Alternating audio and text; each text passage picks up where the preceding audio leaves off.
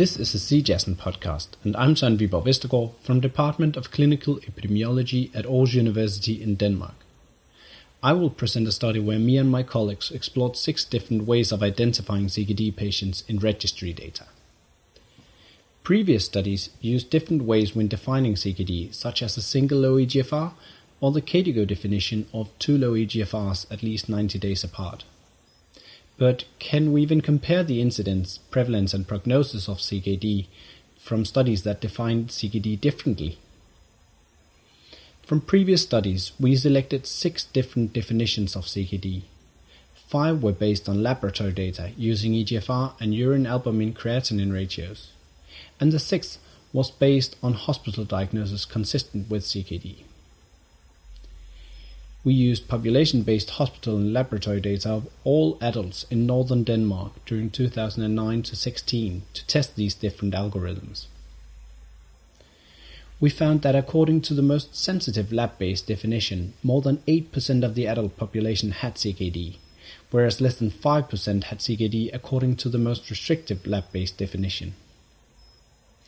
Also, when identified with CKD, the time since the first low eGFR was up to several years when requiring more than 1 low eGFR test, which potentially reflects a delay in diagnosis. However, the 1-year mortality and risk of maintenance dialysis were comparable across the lab-based cohorts. Finally, we found it important to exclude eGFR tests taken during hospital admissions or in emergency rooms when identifying CKD to avoid inclusion of patients with potential acute kidney injury. In comparison, hospital-diagnosed CKD was far less frequent, thus estimating lower prevalence and incidence of CKD. And these patients had much longer history of impaired kidney function and a worse prognosis. Which definition should we then use, you may ask? Well, our study cannot propose one-size-fits-all. Which definition is the most appropriate when defining CKD depends on the study question. Is it more important to include every person with potential CKD from the first day with a low eGFR, or is it more important to include only patients who certainly have persistently impaired kidney function? Our findings can help researchers make an appropriate choice and help readers interpret findings in CKD studies. Thank you for listening to this short presentation. I hope that you'll read our paper too, and I promise there's good stuff beyond the abstract.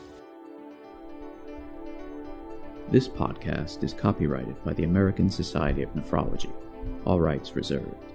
All content in this podcast is for informational purposes only and is not intended to be medical advice. This podcast should not be used in a medical emergency or for the diagnosis or treatment of any medical condition.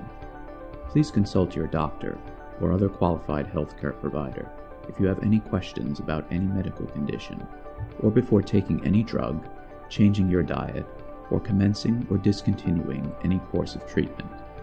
Thank you for listening to this podcast from the American Society of Nephrology.